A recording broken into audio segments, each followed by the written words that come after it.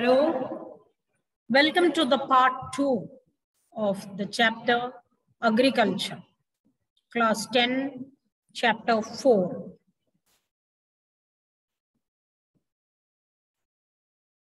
So, we are supposed to start from sugarcane. We discussed about the rice, wheat, millets, maize. Now we are talking about sugarcane. It is a tropical as well as subtropical region. The tropical region is below the 23.5 degrees Tropic of Cancer, which is passing through the center of India. Below that region, towards the end of India, the tropical region. Subtropical region is above the Tropic of Cancer to the end of India, that is the Jammu Kashmir, the Gangetic Plain and all.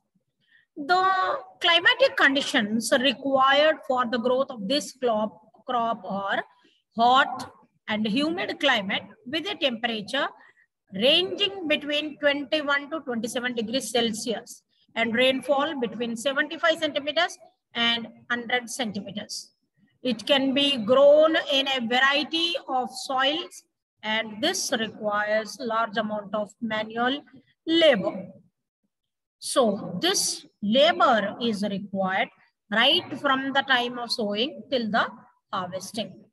India is the second largest producer after Brazil. The main source of sugar, jaggery, kandasari, molasses. These are the byproducts of sugarcane. The major sugar producing states are Uttar Pradesh, Maharashtra, Karnataka, Tamil Nadu, Andhra Pradesh, Bihar, and Haryana. So you can see the image. Coming next is the beverage crop, that is the drink which is obtained from it, that is the tea. This is an example of a plantation crop which is extensively grown on a large area. This is a beverage crop which was introduced in India by the British. The tea plant grows well in tropical and subtropical climates, endowed or gifted with the deep, fertile, and well-drained soil, which is very rich in humus and organic matter. The tea bushes require warm and moist, free climate throughout the year. Tea requires abundant, cheap, skilled labor. This also is labor-intensive crop. Tea is produced within the tea garden to restore its freshness, to keep the smell, the aroma intact. The major tea producing states in India are Assam, hills of Darjeeling, Jaipalguri districts, West Bengal, Tamil Nadu, and Kerala region. India is the leading producer as well as exporter of tea in the world.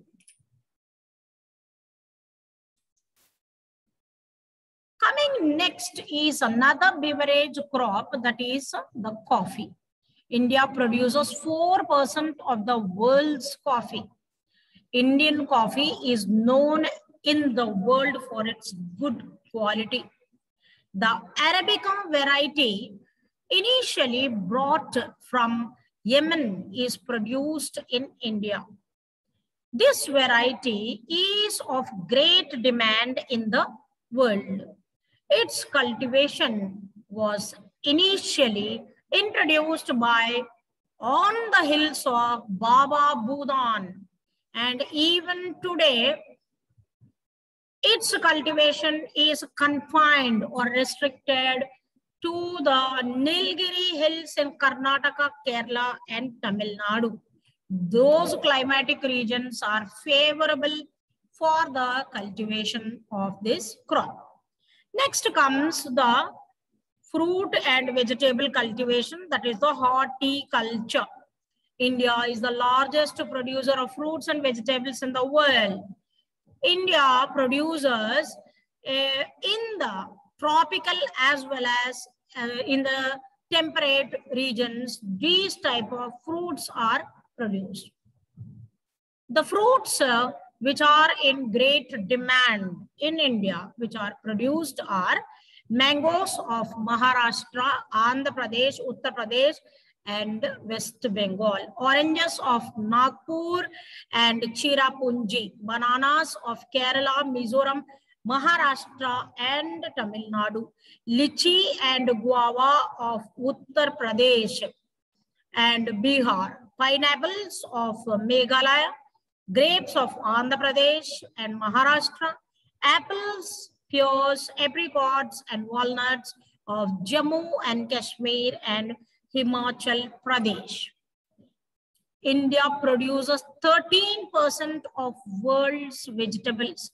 It is an important producer of green pea, that is tomato, cauliflower, onion, cabbage, tomato, brinjal, and potato. It accounts to 10% of world's fruit production also.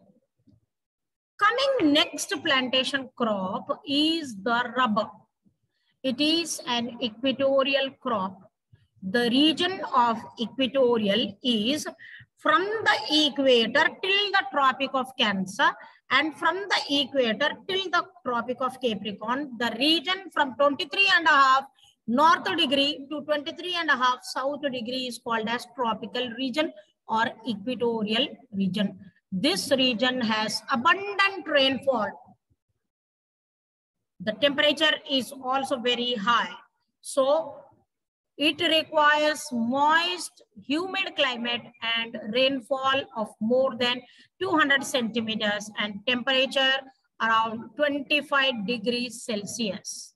So this region, which is favorable with the equatorial crop for its equatorial conditions, produce this crop. It is the important industrial raw material. We know how much this is in demand today. It is mainly grown in Kerala, Tamil Nadu, Karnataka, Andaman and Nicobar Islands, Garo Hills of Meghalaya. India ranks 5th among the world's natural rubber producers.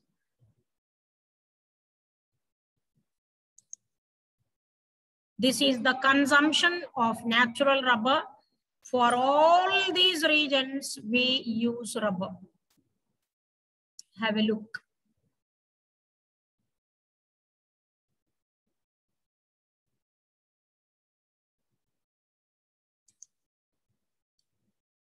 Next are the fiber crops, which give us the garments.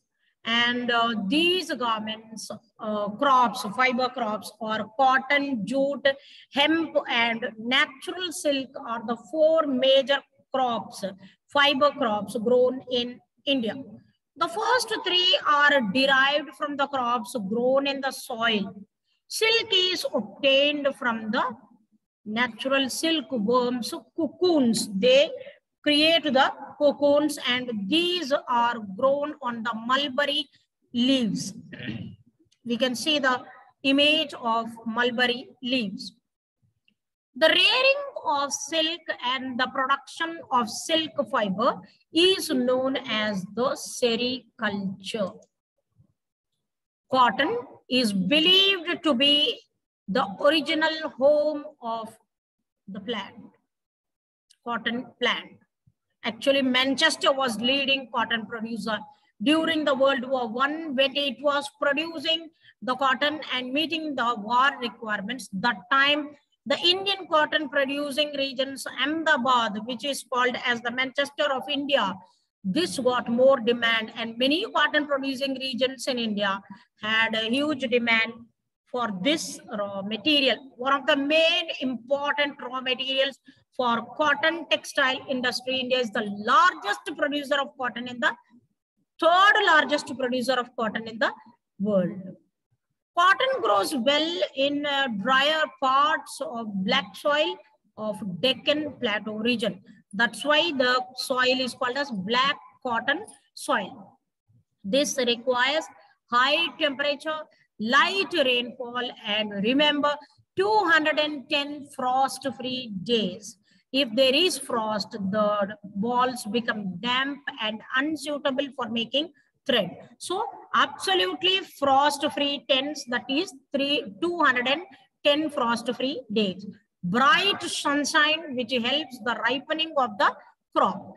Kharif crop requires nearly 8 to 10 months to mature when this will be ready for the usage.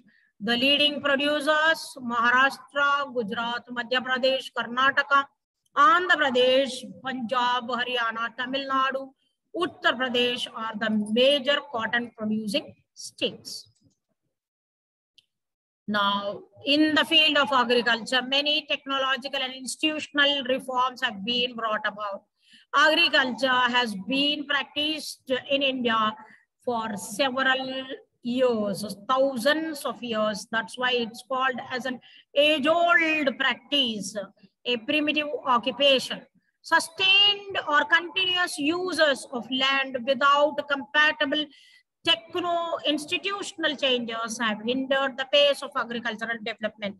That is, without giving a gap for the soil to replenish its nutrients, that will bring down the soil nutrients, and soil won't be suitable for cultivation. So certain reforms are essential in the field of technology and also in certain institutions to supplement the agricultural production. In spite of development of source of irrigation, most of the farmers in large parts of our country still depend on monsoon. On an average, only 1.7 hectares of the land is irrigated. Remaining is dependent on the monsoon. So the sources of irrigation have to be developed.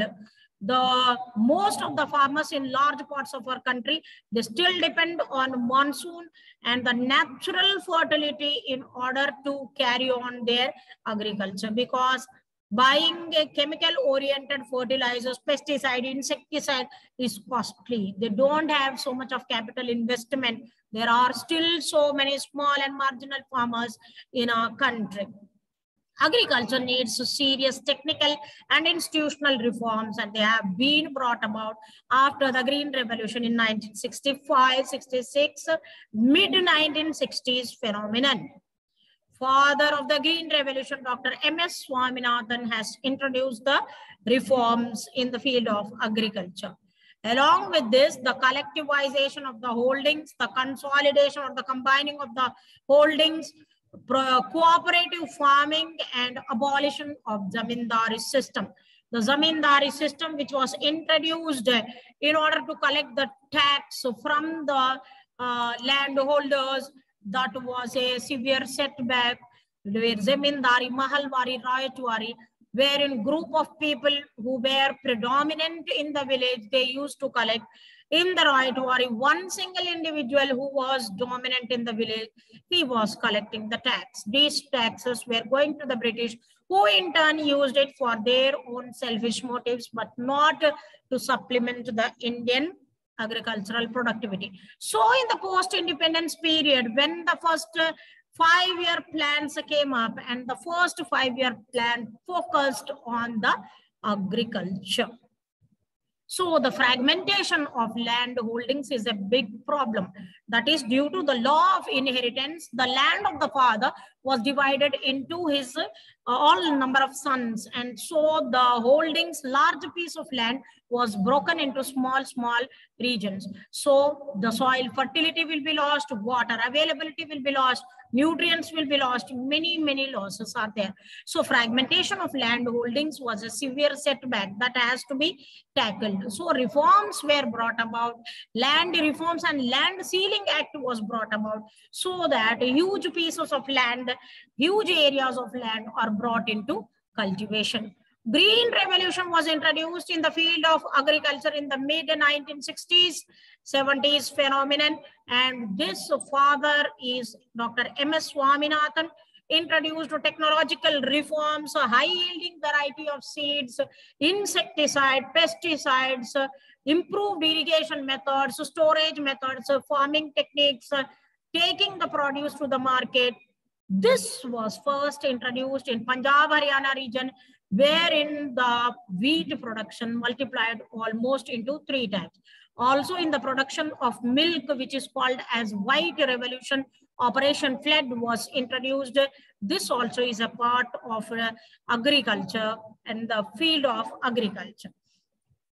So in few areas, these reforms have been introduced, but the benefits of these institutional and technological reforms have to reach all parts of the country, and they have to be given with crop insurance against natural calamities. As we individuals have insurance, in the same way, the crops also should be insured. Otherwise, the poor farmer who gives his hard labor, toils hard day and night, has to give up his life if the crop fails. So when crop insurance has started, he is secured after giving his hard labor.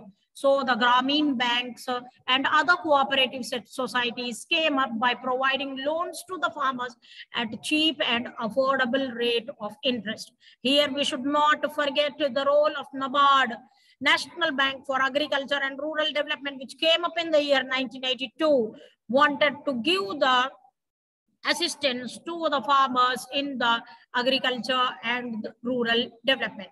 Other important provisions are the Kisan Credit Card.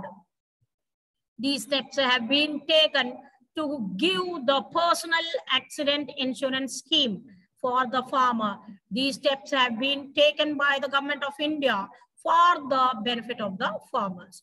Apart from this, special weather bulletins are maintained to give the information based on agriculture to the farmer. Radio, television programs are broadcasted so that he is updating from time to time. He knows the soil quality, he knows the climatic conditions, he can test the soil samples. Apart from this, the government announces the minimum support price to the farmers to encourage them to cultivate. Apart from that, remuneration is given, and also procurement, the collection of the grains is done from the farmers so that the speculators, the agents and the middlemen do not exploit the farmer who works hard. Other milestone in the field of agriculture is the Bhudan movement introduced by Acharya Vinoba Bhave, the follower of Gandhiji, who started his march from Pochampalli village in Andhra Pradesh. So Bhudan, Gramadan, these are the two aspects introduced by him, who he encouraged the people who have excess land and asked them to donate it. By his walk, Pada Yatra, he spread the message how he can give the land to the landless from collection in this way from the people who are rich. He initiated Sri Ramachandra Reddy and this man offered 80 acres of land to 80 landless farmers. This was known as Bhudan. Bhu means Bhumi, the land.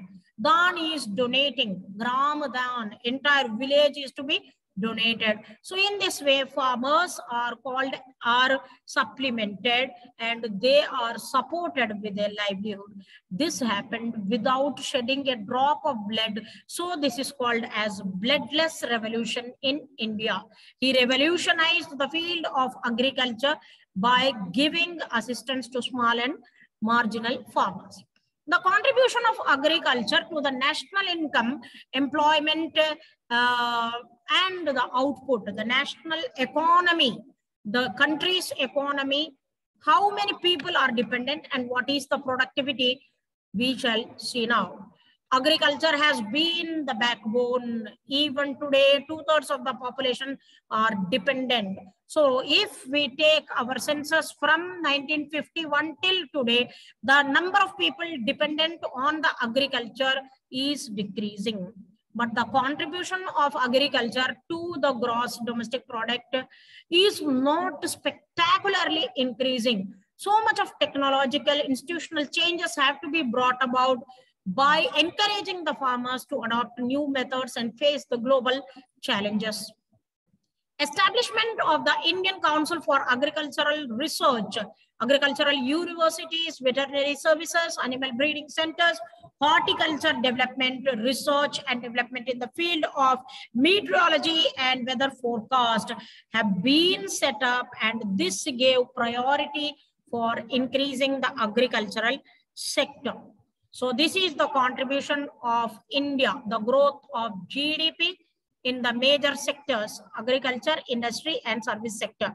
So when we take the 10th plan, 11th plan, and the 12th plan period, you can see that the contribution is just 1.7, it increased to 3.2, then 4 in the target 1, in the target 2, it is 4.2. Whereas in the industry, you can see it is growing, and in the service sector, it is also growing, but it is stagnant in the 12th plan. Children, if you notice the rich countries, the contribution from the secondary and the tertiary sectors, it is much, much more, nearly 90%. Only 10% or less than 10% is dependent on agriculture. So the growth in the agriculture is decelerating, means decreasing. So the GDP rate is increasing over the years, but is not generating sufficient employment opportunities. So agricultural universities should train the people, children, the youngsters like you should come forward in all other sectors which are allied, which are related to agriculture, may not be directly farming, but storage, distribution, other sectors. Then employment opportunities can be created. Apart from this, Indian farmers are facing big challenge from the international farmers. We need to develop our production quality to international quality, and we need the investment, public investment in agricultural sector. The government also should invest. Big industrialists also should come and invest. Then only this sector will be growing. Without agriculture, no other sector can flourish, because we get the raw material from the agricultural sector. The subsidy on the fertilizers is decreased, leading to increase in the cost of production. So if the government is not giving the support, then it will be very difficult, and farmers are prone to kill themselves in this way. So farmers are withdrawing their investment from agriculture. Small farmers even sell their land and move to the cities and towns to find any other alternate employment. So government is providing food security and availability, affordability, and accessibility of food to all people under all circumstances. This FCI, the Food Corporation of India, through the public distribution system, is collecting the grains from the farmers by introducing MSP and also introducing issue price, procuring the grains, storing at the Food Corporation, and then distributing to the fair price shops to the needy people at a free of cost or at an affordable price. So food grains production remains stagnant or fallen in 5 consecutive years. The reasons are land degradation, land is degrading, reduction of water storage, the water table is decreasing, and inadequate storage and market facilities. Farmers have to be trained. They should be provided with loans for this, and investment in the green revolution, high yielding variety of seeds, fertilizers, etc.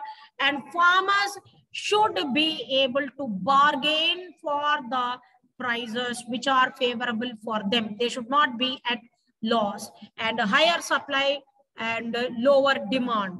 That is, people want more quality food. So directly the farmer should be able to take his production, go to the market, meet the people and make his sales. Then only he can be achieving his goal, not at a loss, but getting remuneration for his hard work. So in the 19th century, when the European traders came to India, Indian spices were exported.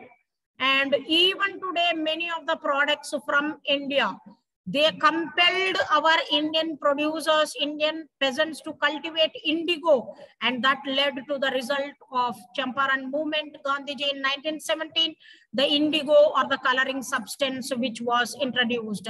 So now under the globalization, taking Indian products to the international level, especially after the globalization, LPG, liberalization, privatization, and globalization introduced by Sri P.V. Narasimha Rao, and taking the Indian products to international level. The farmers have been exposed to new challenges. They are competing with the global market by producing rice, cotton, rubber, tea, coffee, jute, spices, and many other agricultural products.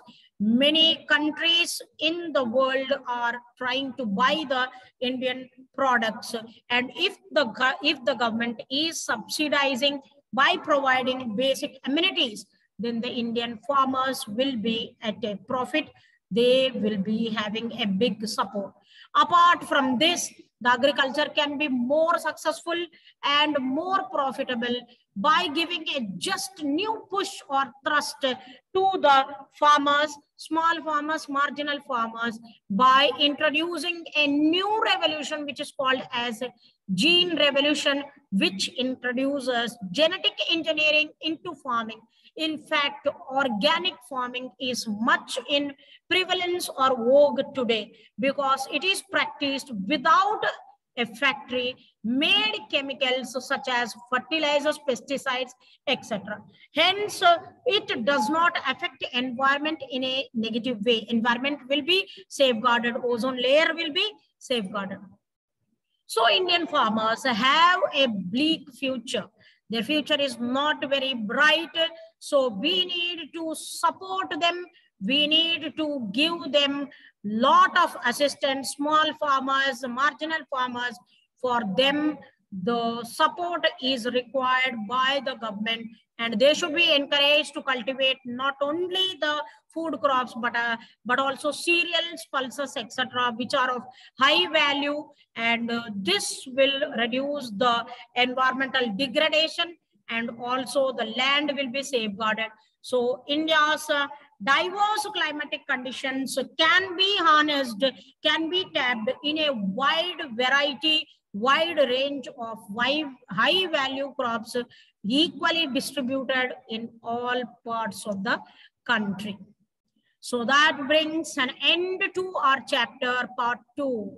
In the words of George Washington, he said, "I would rather be on my farm than be emperor of the world." So being committed to the land which gave us birth, doing some service to our land, that is the greatest thing which we can do to our land. So all of us, let us come, take a pledge that 1 year of our life, at least we will do farming. After retirement, at least you do farming. Okay, children, thank you so much.